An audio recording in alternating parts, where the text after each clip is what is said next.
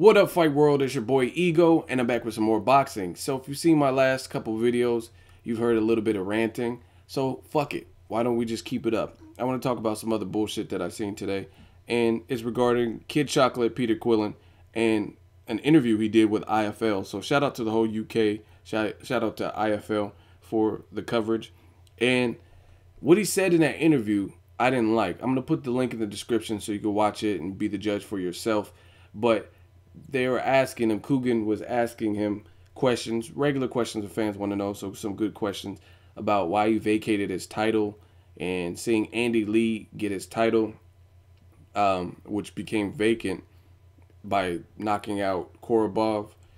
And I just didn't like it. Like, I'm not trying to act like I know more than, you know what I'm saying, the next person, or I could read into people, but I'm a people person. His whole demeanor, to me, did not seem like the demeanor of a fighter. He didn't seem like he had the hunger. He seemed like he was chilling. He has a family and he not tripping about titles. So I don't know if he was trying to mask the pain, but this is what he said. Triple G, his name is there, but the money and the business behind him is not equaling up to each other. Gennady Golovkin is looking for a payday too. The name doesn't really bring much to the table besides a high-risk fight with a low reward. Just saying to a bunch of fans, I beat Gennady Golovkin. That's all it really does. I'm not thinking like that. I'm not thinking of beating this guy because of the fans. The fans only do so much for you. Like, I don't know, man. A former champion, someone who, it's not like you lost and got beat and removed out of your championship belt, but a guy who gave up his title. So, you know what I mean? Technically, you would have still been a champion at this time. It's not like I said, like someone stripped you of your titles, like Miguel Cotto stripped Sergio Martinez of his titles by beating him. That didn't happen to you. And you're saying shit like that. The only good is to say I beat Gennady Golovkin. That's all it really does. And I'm not doing it because of the fans, basically. The fans only do so much for you. I think that's pretty shitty to say. And there's a lot of people who are in your corner, and you know what I'm saying, you never really turn it on the fans. That's just not a good look. That's like me saying, you know what I mean, I get into it with some people on the channel and stuff like that, but I respect and support boxing fans. If people come at me crazy and say crazy shit, that's something else. But the fans that just have regular questions, I never treat them less than anything. You know what I mean? I try to get back to the questions and different things like that. So to say the fans only do so much, I don't like that, especially from former champion. I don't like that approach. And to me, I told you, I put Peter Quillin on the duck list versus the whole middleweight division. Some of you guys are like, oh, he's not ducking. What is this then? You know what I'm saying? He's saying it's all about money, like the money ain't equaling up, and beating Triple G is only for bragging rights, basically. I don't think that. I think this guy is gaining momentum. He just sold out the StubHub, did like 9,000 plus seats or whatever, fighting Marco Antonio Rubio, who definitely, he doesn't even speak English. He's not no household name. So, you know, most of the weight from that event comes from Mexican style and Triple G style and that kind of thing. So Triple G carried that card. And don't get me wrong, Nonito Donaire versus Walters was a good fight too, but that's still, a lot of it comes from Triple G. There was a lot of people I seen rocking Triple G shirts and saying Mexican style, and a lot of interviews and coverage with him. So obviously he's building his brand. So for you to say a win over him doesn't really mean much other than to please the fans, that's pretty shitty. And what is your win, your only fight last year or this year against Lucas Konecki? What the fuck does that? You went the distance with a bum that nobody even knows.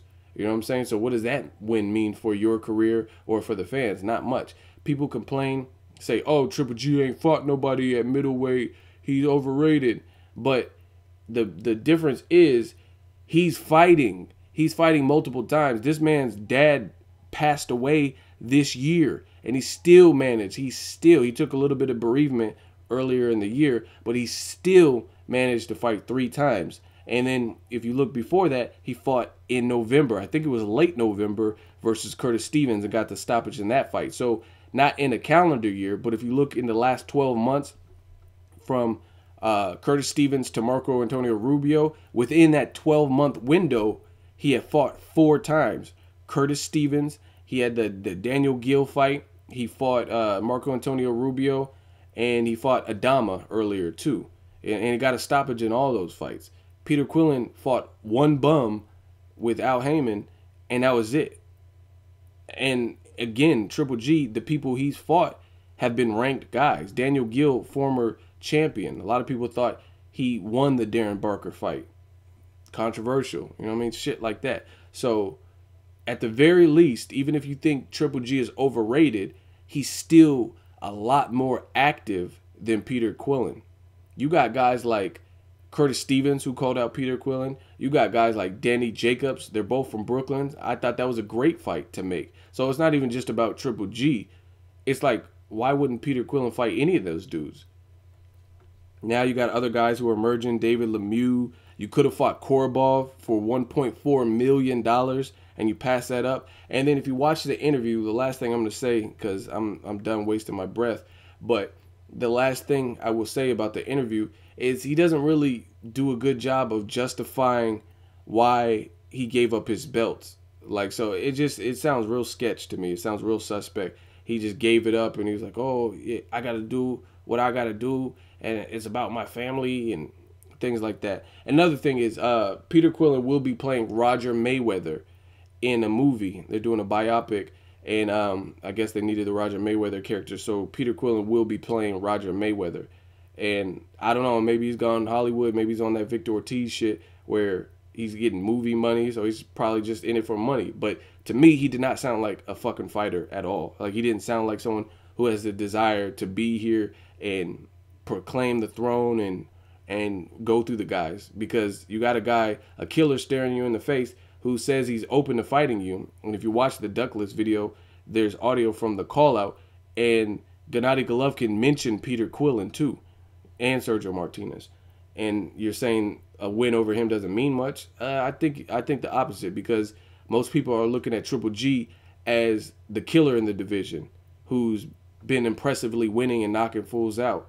So a win over him really gets you those big paydays. So if it's about money, I feel like these fighters always stress money. The money will come. If you do what you're supposed to do in ring, the fans will respect you for it. And the big fights and the big paydays and all that come. You're not just going to go from Lucas Kanecki to getting 1.4. But if you keep doing the damn thing, you'll get 1.4 or 950,000 or whatever purse you're expecting to get. You know what I'm saying? It's not going to just come from wishful thinking and not fighting the right guys. And for the real boxing historians, if you know the original Kid Chocolate, Elio Montalvo, the Cuban bonbon, the real Kid Chocolate, the first Kid Chocolate from Cuba, he had over 150 fights, and I think he won over 130 of them. So Peter Quillin is not really staying true to the namesake by fighting one bum a year, you know what I'm saying, versus the original guy who you got your moniker from, you got your name from, had over 150 fights and a ton of wins, 130 plus wins, 135, 136 wins. So you're not really doing that justice right now. Anyway, that's my thoughts. I want to leave it with you. Check out the interview. Drop me a comment. Let me know what you guys think. Make sure you like this video. As always, hate, comment, and subscribe. Till next video is Ego signing off.